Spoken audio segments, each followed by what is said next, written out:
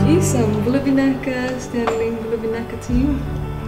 So welcome. This is home for the last 4 months, since April, since the COVID operations began. The day starts with worship, and then a bit of exercise, and then after that we will start the tour for Rewa Subdivision. So this is how I start my day, with a little bit of worship.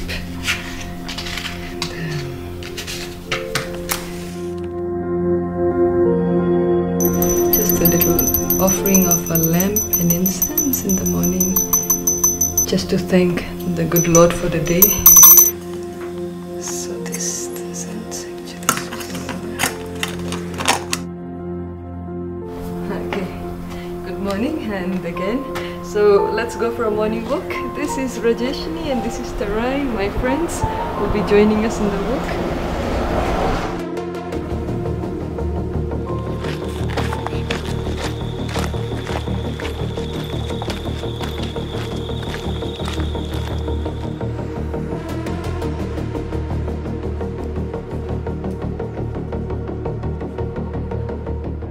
Okay, we're waiting for any materials? Set, we go. Petu? Okay, set.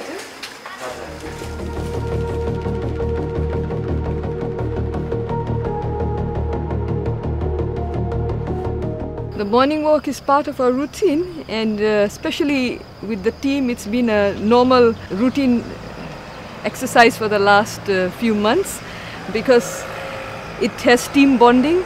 We have team bonding together. And then it keeps us physically fit and active, because most of the work we do is physical, like for example extraction, surveillance, going out into the field. So we need to be very fit and active. People might think exercise makes you tired, but on the contrary, it really energizes you and it really recharges you, and your whole day will be very successful. So after a morning workout, it's just good to have a good balance of fruits, and I've also got some nuts and seeds. With us, especially frontliners, is we don't have a fixed schedule, so we have to have proper timing. So I'm just going to prepare lunch, and that same lunch will go on for dinner, because I usually don't have time to come back and cook. It's a one-pot meal, so everything cooks just in a pot, and while it's been cooking, I can just go on to my mail and just check if there's any mails which need my urgent attention. Actually, we learned to accept COVID-19 when my first medical officer actually caught it. He caught it very early on. Say he got it in the first week of May. When he recovered and when he came back in 2 weeks and he started working with us, we knew that we could recover and we could fight this. And it was very important for the team to quickly realize that we were actually the mainstay and the support. And we had to have enough courage, and we had to have enough empathy and solidarity amongst ourselves. It wasn't easy in the beginning, because everybody was afraid for their lives, for their loved ones. But then we had our protection, our personal protective equipment, and we said, we have to do this for the people.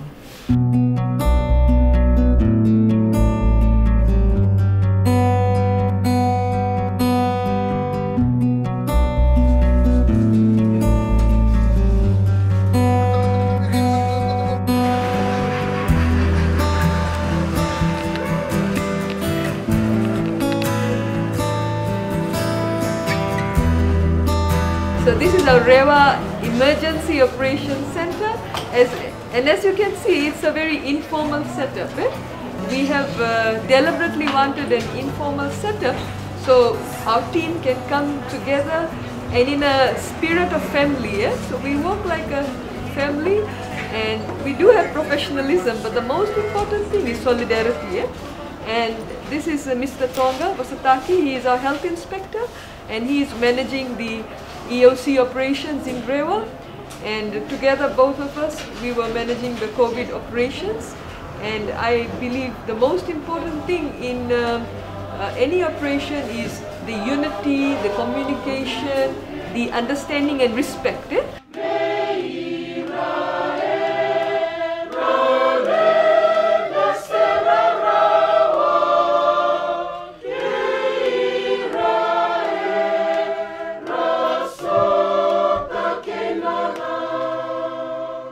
Looking back at the 4 months of operation, we've had some very big challenges, one of which was when staff started to go down, started to get infected.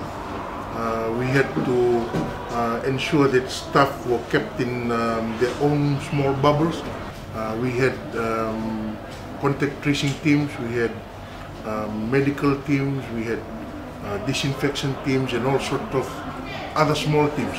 So these teams were kept in each small bubbles, just to ensure that if someone in one particular team was infected, the whole operation was not jeopardized. I really take my hats off to these civil servants from other government ministries, and we even have some volunteers, unpaid volunteers, that are helping out. I really appreciate the works that they've put in, especially the group of teachers that we have, so dedicated. While contributing to the achievement of the operation, they also carry on the normal tasking from the individual schools, which was preparing their the worksheets and having. I went around one time to one of the teams just to supervise what they were doing. I saw one of the teachers actually having a video Zoom session with the students, and I was really taken by how dedicated they were. Our protection for our staff, you know, it went beyond all duty, because we had to make sure that they were not only physically prepared, but they were mentally prepared, and therefore, you know, we started, you know, with the sessions we had, the devotion sessions we had. It's more like a, you know, spiritual experience, you know, to get a whole rounded booster and of approach, because it was really needed. We were dealing with unpredictable circumstances.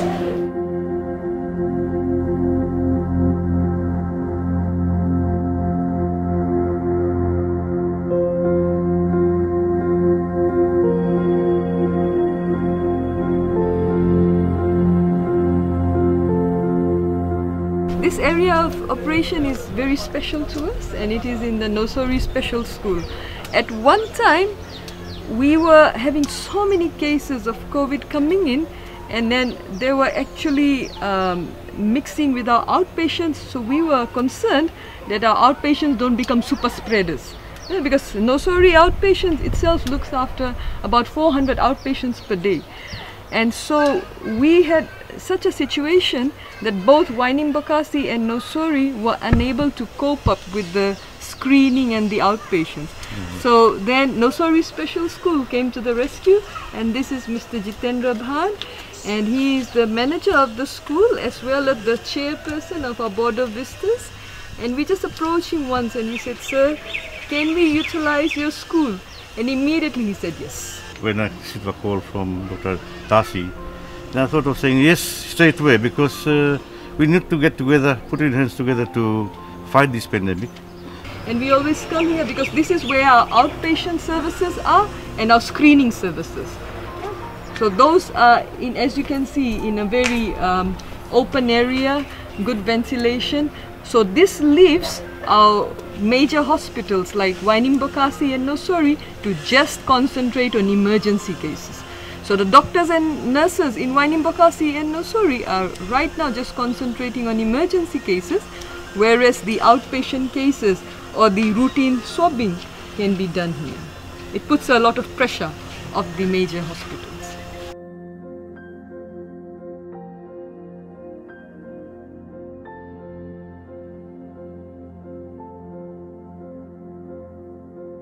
This is Gunimono High School, and this is where the operations first began. Operations first began here in May with the mass screening.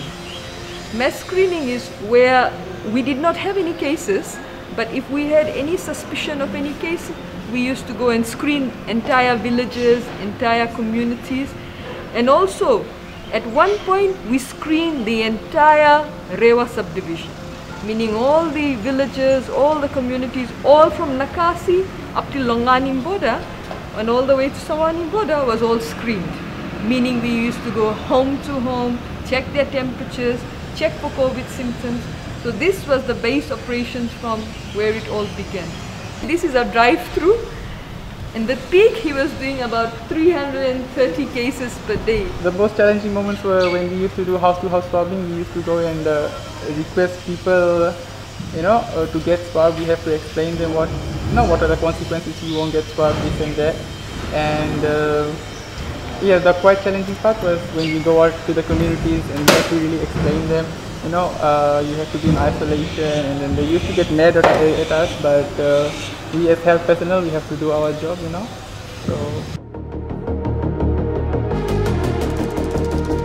So we started off with 18 volunteers altogether during the mass screening, the target screening. Now we've been dispersed around. We risked our lives in order to do the work that we love, and that is saving our community. We were all born and bred in Osori, so we will do nothing in order to actually help in order to tackle this battle. As a frontliner, it's quite challenging, as we all know that passing away of a loved one is not easy. It's challenging to see that none of their relatives were allowed to even come and see or touch them. So it's upon us, the frontliners, to respect and to give in the last wishes of the relatives, whatever they wanted, like to dress and to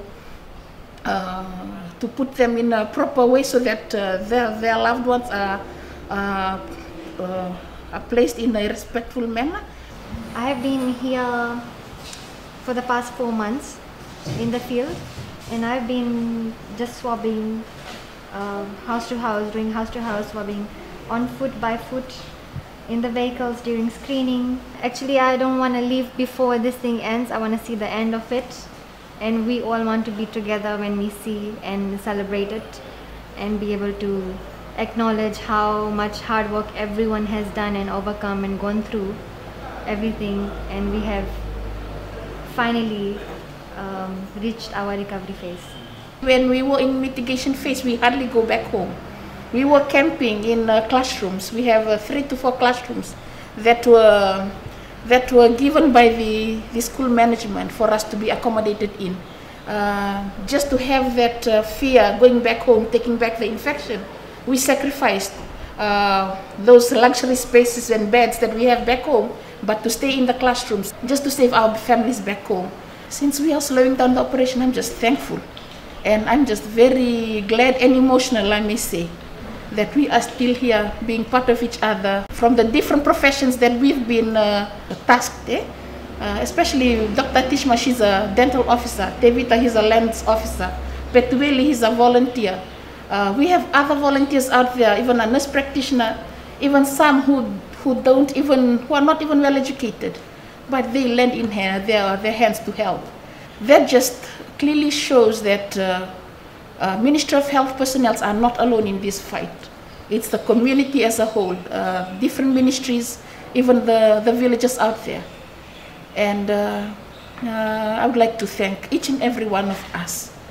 Without all your support, I don't think so. We will be able to be slowing down to recovery and rehabilitation phase.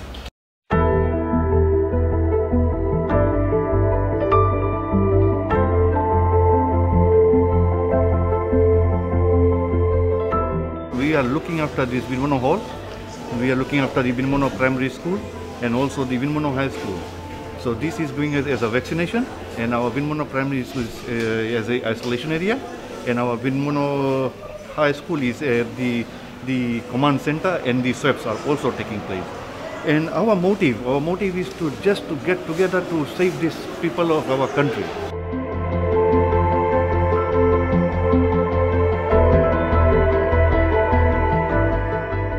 This is Hexagon Shopping Complex. and currently it is used as a vaccination drive-through. The function of a drive-through is basically people just come in and in the comfort of their vehicles, they just get the vaccination. So the advantages is it's efficient, it's convenient and it's safe.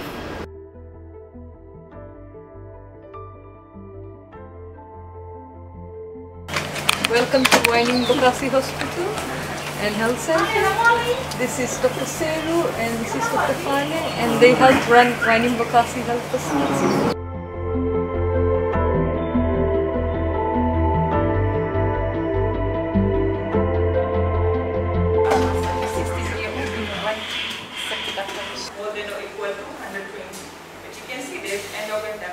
Initially, when the case in Mandali came, Doctor Dasi called me. I went to EOC there, and they announced that we had a positive case from Mandali. I'm from Mandali, so it was a big shock. We had to go to the family first. A family that were positive, who were waiting to be extracted.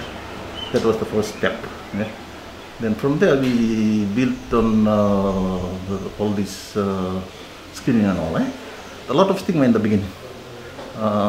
It helped a lot that I'm from there, because the first case was from Mandali, and everybody was the stigma associated with it, because of it, and also with misinformation that was going around. A lot of effort had to go first into quelling all that misinformation. The hours were long.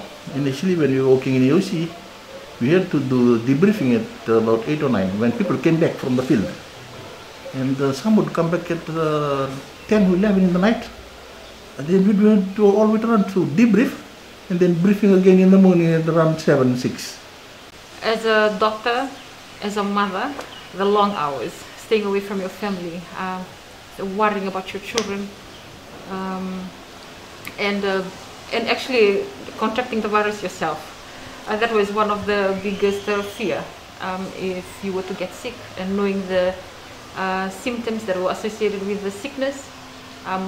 What if come into your mind? What if you are one of those that get, so that was one of the biggest fear for me. For us, it was COVID happened, but we had to run normal services. Like we had to have our maternity services where we deliver babies, and we had to have people coming in through outpatients, and if we did not see them in a timely way, then they could become emergencies. So we had our response team and we had our normal operational activities running to some extent simultaneously. This whole building comprises of antenatal clinic where we care for pregnant ladies, Rewa, Netasiri and Telebu, and Nasino, some from Suva as well. Whoever comes in, they are seen in here. And we have antenatal wards, postnatal for those who have delivered, and we have 2 labor wards. Mothers were flooding from Suva to Nosori. We were overwhelmed with the crowd. But we were ready. The Rewa was ready because we have resources. We never run out of resources, from stationery to drugs. We have doctors and nurses who, when we jumped to 12-hour shift because of COVID, they were ready to take hold of the call that was given to them.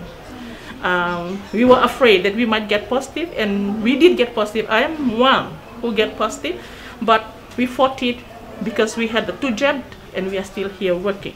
When we came back, we tried to normalize service, but with COVID protocol.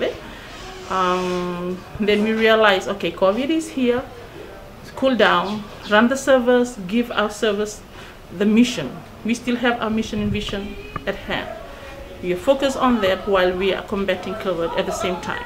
We never close the service. Clinics still run. At time we reach more than 70 antenatal mothers that come for first booking. We have to close it because we were reaching 3 o'clock and the nurse and the doctors need to have a break. And then we ask them, come back next week, but come before 7, because we are anticipating that number from all over Suva, Cunningham, Rewanga. They were running here because we never close the service. But we keep telling them, please mask up all the time, don't bring your children, all these things. So yes, we have embraced COVID, we survived, and One. yeah, we did. No maternal death. That's why I can say we win the battle against COVID. For no sorry, for Rewa Subdivision, there's no maternal death here.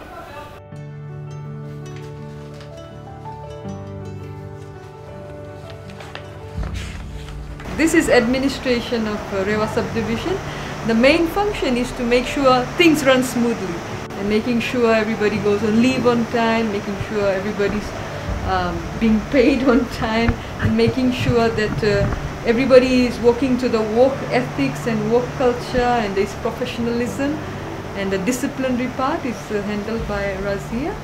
With the increase in numbers of these COVID patients and all, our staffs really worked long hours. And so in terms of human resource, that is one of the factors that we really have to look at, the welfare of our staffs. They really worked beyond and long hours and staying away from their families, accommodated in bubbles, in hotels, and I would say that that was really, really challenging. Okay, so welcome to one of the busiest emergencies in the Central Division. This is Nosori emergency. It used to be a health center, but like I explained earlier in the morning, we converted it into an emergency facility which looks after both COVID and non-COVID patients. We had to do it because we had to give assistance to patients as they came in without actually delaying their treatment. Our most important thing was response. So the whole reason why we have set up in such a way was to make sure that the response is very timely.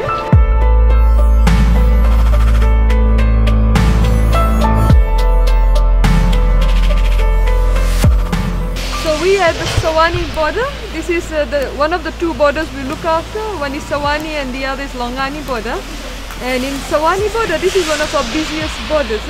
As you can see, we have our health staff on this side who screen all the vehicles who are coming through. And the most important thing is safety. They're trying to ensure that the persons who go through are not COVID positive, and they have their screening protocols. And as you can see, the weather is not favorable. But come rain and come shine, these young men and women, they never stand down from their duties, because they have a duty to protect, and this is one of our most challenging areas because they have to withstand all elements of the weather, and it's not favorable. The last 4 months have not been favorable, especially it was chilly cold, and they come, sometimes used to come at 4 AM in the morning, and they come in the weekends because the border is one place where we are trying to make sure that people, they adhere to the COVID protocols. We don't want the other areas to become infected. And with me is Kopal Rupiate. He's currently manning all the borders and the isolation facilities. And Kopal Rupiate will explain more about the border control.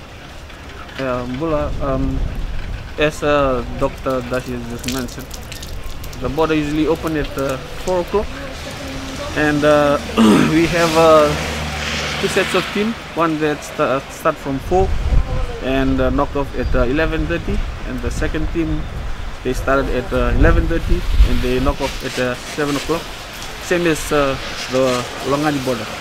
So yeah, they usually screen everyone that enters the border, and they tell everyone, like those who have first dose, those who have second dose, those who have not yet vaccinated, and those who are underage. So that's usually what they do here every day.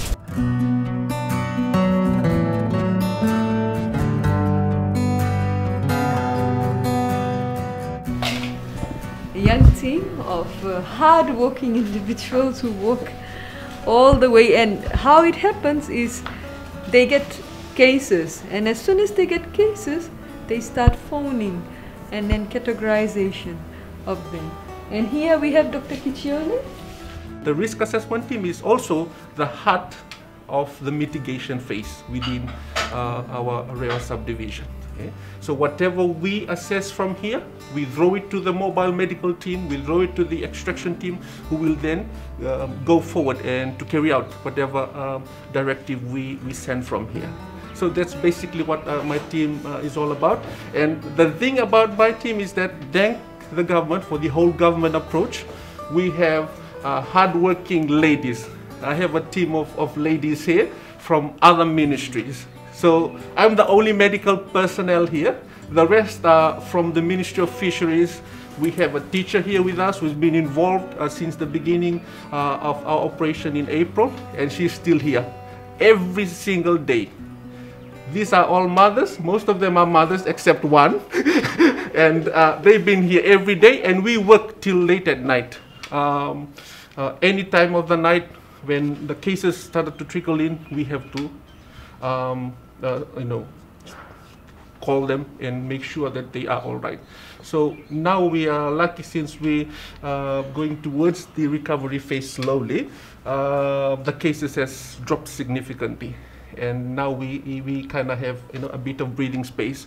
But then we used to knock off really late at night, sometimes the early next morning, even though it's quite hard being away from family, but we're still here for the love of our motherland and its people.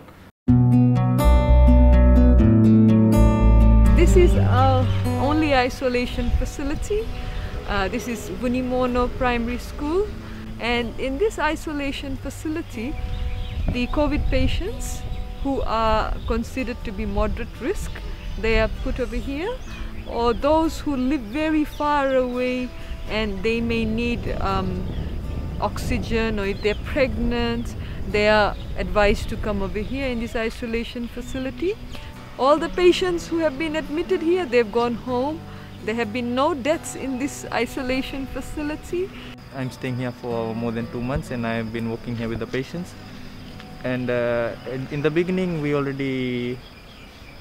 had 65 or more cases here, patients and children and people from various ages.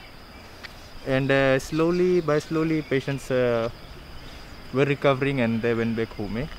Especially I'm from Monoheni, and this border, I haven't been home for long, and but we just have to work hard again and just to beat this COVID so that we can go quickly home. And otherwise, whatever facility we are given, we just have to maintain and work through it. Whatever resources are given, it's enough, and we will work with that resources we have.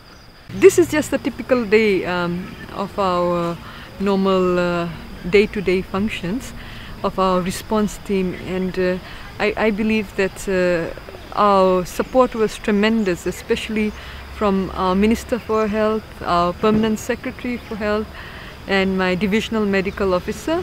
They've been extremely supportive, and they've been very personal, and they've actually called us so many times, visited us many times, and assisted us when we had some difficulties. So we'd like to acknowledge their guidance, and it's with their direction and their leadership we were able to follow the pattern. And whatever they said, we took it in great faith, and we knew it was backed by scientific evidence, and we supported them.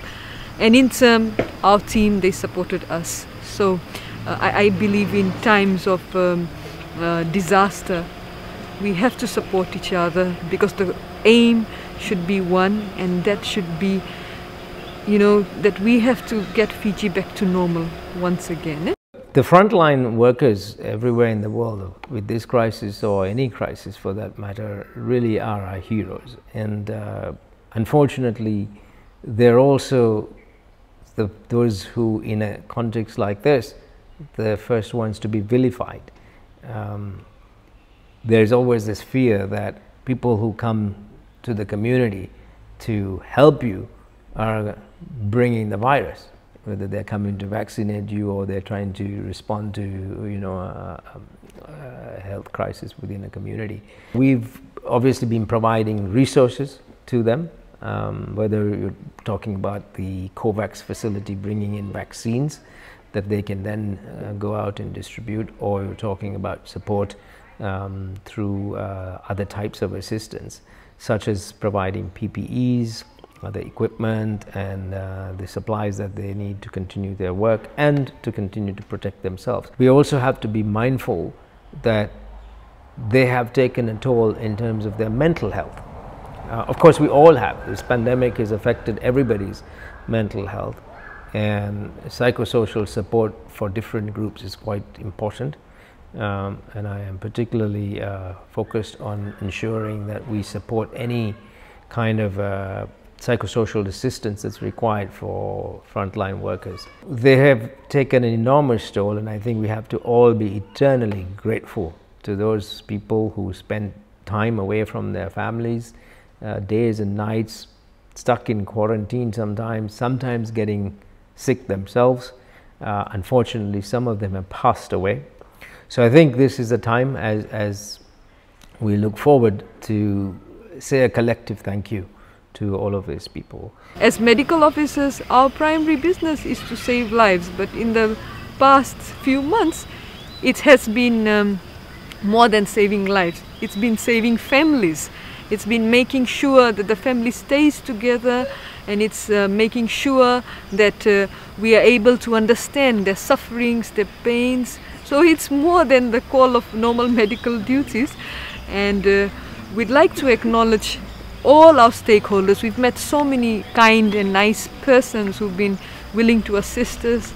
We'd like to thank our patients, all the persons who entrusted themselves unto our care. When they came, they said, please help us. And you know, when they came with that level of trust, we had to make sure we don't let them down, and we were willing to go the extra mile to make sure that all our patients were well looked after. We do apologize if there were some shortcomings, but we tried our best to make sure that we assisted everybody.